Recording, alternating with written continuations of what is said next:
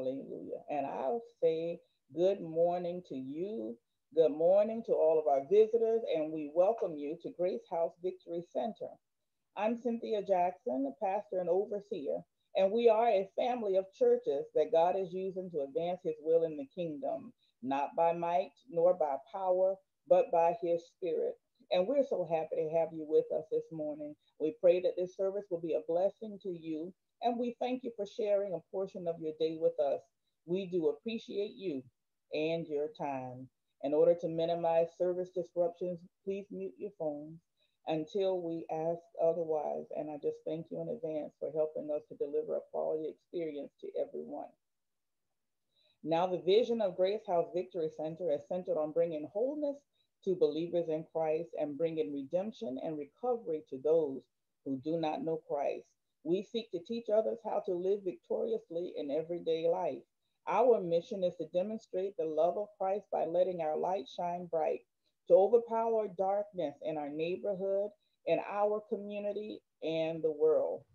And we just want you to know that there is a service on tomorrow, 7 p.m. Eastern Time, 6 p.m. Central, and it's on the same Zoom meeting details, same Zoom meeting, the same details that you use to log in. It's a night of fire. It's a virtual praise service. And since we're having this service, we won't have midweek Bible study on this Wednesday. We've begun uploading our sermons and we ask you to share. We're still in our challenge that if you get 25 subscribers or more per week, every week we will award a gift to those who do it. And our communion service, the next communion service will be held the first Sunday in January 2021. We ask that you get your bread and drink, your wine, and be prepared to celebrate with us on first Sunday, January 2021, as we break bread, have communion together.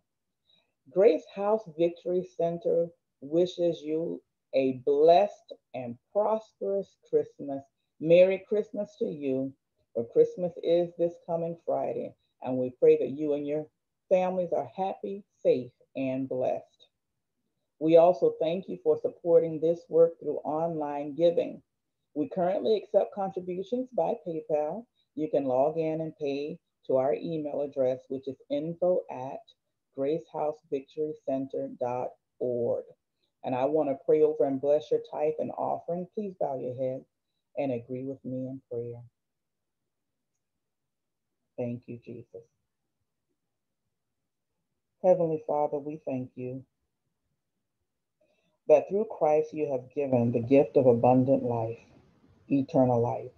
You're a good Father who gives us good gifts, and everything we have is a gift from you. As we bring our offerings to you with thanksgiving, may your favor and blessings be extended towards us. May our gifts be acceptable in your sight, O Lord, our God. Multiply it back to each giver without measure. Let wealth and riches be in the house of every giver and those that desire or have a heart to give, according to Psalms 112 and 3. So as we bring tithe and offerings into your house, let the windows of heaven be opened over our lives. Rebuke the devourer for our sakes, according to Malachi 3:10 through 11. And according to Psalms 118:25, we say, save now. I beseech thee, O Lord, I beseech thee, send now prosperity. Provide help and resources to those struck by tragedy, loss, sickness, trouble, or death. Blessing and glory, honor and power be unto you, our God, forever and ever. In Jesus' name we pray. And we thank you, Lord. Amen. Glory be to God. Our God is awesome, and we trust him this morning. We trust him with our life and with the lives of our loved ones. So the sermon this morning is entitled Wash Your House. And I'm going to read this morning, and I'm going to read very fast because I have an entire chapter of Joshua 7 to read. We're going to cover the entire story because it is crucial that you understand the background and hear the story, that even if I don't get into every detail of the sermon, you will know the story for yourself. So I'm going to begin reading Joshua chapter 7 in its entirety. Thank you, Lord. But the children of Israel committed a trespass in the accursed thing. I'm reading from King James. For Achan, the son of Carmi, the son of Zabdi, the son of Zerah, of the tribe of Judah, took of the accursed thing. And the and the anger of the Lord was kindled against the children of Israel. And Joshua sent men from Jericho to Ai, which is beside Bethaven, on the east side of Bethel, and spoke unto them, saying, Go up and view the country. And the men went up and viewed Ai. And they returned to Joshua and said unto him, Let not all the people go up, but let about 2,000 or 3,000 men go up and smite Ai, and make not all the people to labor thither, for they are but a few. So there went up thither of the people about 3,000 men, and they fled before the men of Ai. And the men of Ai smote them about 36 men, for they chased them from before the gate even unto Shebarim, and smote them in the going down. Wherefore the hearts of the people melted, and became as water. And Joshua rent his clothes, and fell to the earth upon his face before the ark of the Lord until the eventide, he and the elders of Israel, and put dust upon their heads. And Joshua said, Alas, O Lord, wherefore hast thou at all brought this people over Jordan to deliver us into the hand of the Amorites to destroy us? Would to God we had been content and dwelt on the other side of Jordan. O Lord, what shall I say when Israel turneth their backs before their enemies? For the Canaanites and all the inhabitants of the land shall hear of it, and shall environ us round, and cut off our name from the earth. And what shalt thou do unto thy great name? And the Lord said unto Joshua, Get thee up. Wherefore liest thou thus upon thy face? Israel hath sinned, and they have also transgressed my covenant which I commanded them. For they have even taken of the accursed thing, and have also stolen and dissembled also, and they have put it even among their own stuff.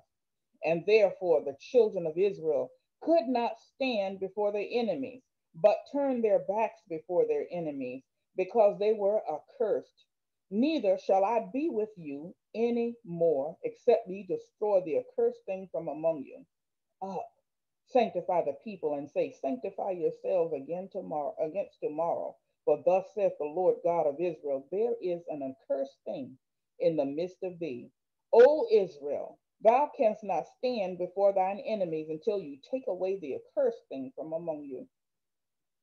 In the morning, therefore, ye shall be brought according to your tribes, and it shall be that the tribe which the Lord taketh shall come according to the families thereof, and the family which the Lord shall take shall come by households, and the household which the Lord shall take shall come man by man. And it shall be that he that is taken with the accursed thing shall be burnt with fire, and he and all that he hath, because he hath transgressed the covenant of the Lord, and because he hath wrought folly in Israel. So Joshua rose up early in the morning and brought Israel by their tribes, and the tribe of Judah was taken. And he brought the family of Judah, and he took the family of the Zarites, and he brought the family of the Zarites man by man, and Zabdi was taken, and he brought his household man by man, and Achan, the son of Carmi, the son of Zabdi, the son of Zerah, of the tribe of Judah, was taken. And Joshua said unto Achan, My son, give, I pray thee, glory to the Lord God of Israel, and make confession unto him, and tell me now, what hast thou done? Hide it not from me. I'm on the 20th verse now. And Achan answered Joshua and said, Indeed, I have sinned against the Lord God of Israel, and thus have I done. When I saw among the spoils a goodly Babylonish garment, and 200 shekels of silver, and a wedge of gold of 50 shekels weight, then I coveted them and took them. And behold, they are hid in the earth in the midst of my tent, and the silver under it. So Joshua sent messengers, and they ran unto the tent, and behold, it was hid in his tent. and the silver under it. And they took them out of the midst of the tent and brought them unto Joshua and unto all the children of Israel and laid them out before the Lord. And Joshua and all Israel with him took Achan the son of Zerah, and the silver, and the garment, and the wedge of gold, and his sons, and his daughters, and his oxen and asses, and his sheep, and his tent, and all that he had. And they brought them unto the valley of Achor. And Joshua said, Why hast thou troubled us? The Lord shall trouble thee this day. And all Israel stoned him with stones, and they burned them with fire after they had stoned them with stones. And they raised over him a great heap of stones unto this day. So the Lord turned from the fierceness of his anger, wherefore the name of that place was called the Valley of Achor unto this day. This text is the story of how Israel was given permission by God to go to war against the enemy. But Israel experienced a huge defeat. They had just experienced a great victory, just come from Jericho. Excuse me, this morning. They had just come from Jericho, destroying Jericho, and yet now they've experienced a great defeat. Israel had God's permission to fight, but the enemy won the battle. When they inquired with God as to why, he said sin was in the camp. They found that Achan took spoil that should have been destroyed. God told them to destroy everything out of it, Jericho, and take nothing for themselves. So as believers, I just want you to know that we must stop thinking that we won't have trouble just because we are saved and in Christ. That's what I want you to know first of all. The word tells us in 2 Timothy 3:1 that in the last days perilous times would come. And I'm still talking about our sermon topic, which is wash your house. Our sermon topic is wash your house. Now we're coming through where there was a problem with Israel, and they had to repent, get it right, clean up before things would turn around. In other words, they had to go through a washing. Now we know that it says in the last days perilous times will come. And God also told us in Matthew 3:11 that he would rebuke the devourer for our sake. That means that the devourer must come in order for God to be able to rebuke him. And then Isaiah 54:17 says that that no weapon formed against us shall prosper. That doesn't mean the weapon wouldn't come. It just means it's not going to prosper. It's not going to be successful against us. How? Why? Because no matter what happens, God works it for our good. Even in death, it works for our good. We expect and desire to live long lives, but if we actually go to sleep, we still win. This is true because we then are present with the Lord. Jesus died so that the grave for the saints has no victory. Trouble comes. As long as we live in this world, there will be challenges, but some trouble can be prevented. And sometimes others cause unwelcome trouble to visit us. The Bible tells me that the curse doesn't come without a cause. Achan didn't have to sin. That trouble could have been avoided. Just like for Israel, our nation is experiencing unexpected trouble. It has left many of us disappointed. Disappointment comes. We have to search and clean our hearts. We have to clean our spiritual houses. We have to clean our churches and clean our public and civic institutions. If we do, and if we will then turn our disappointment into victory. Oh, yes, it can be done. 2020 has been disappointing. We have lost many loved ones. We continue to get word of many great people have died. Many magnificent saints have died. Just got word that Dr. Bishop Iona Lott has died. Some of us have lost jobs, and some experienced unjust treatment and violence. As much as we prayed, some things may not have resulted in the way that we wanted, but we must keep the faith. You may be hurting, but I dare you to flip the script. Flip the script on sorrow. Flip the script on the pain and sadness. Flip the script on depression and disappointment. How do you do it? Wash your houses. That is the answer. Wash your house. In our natural house, when someone gets sick, we grab the Lysol and start praying. We start deep cleaning. We wash windows and we wash the doors. We mop and we wipe down everything. We wash the seat sheets. We wash the curtains and we wash every doorknob in the house. And in Christ, we go and get our oil. We plead the blood and we walk the house in prayer. We know that what God has blessed, no man can curse. But in today's scripture, God's anointed, the children of Israel are defeated, have been defeated. The curse didn't come without a cause. Someone opened the door and gave permission for the curse to come in. The children of Israel searched the camp. They found the problem and cleaned the house. They washed with confession and repentance.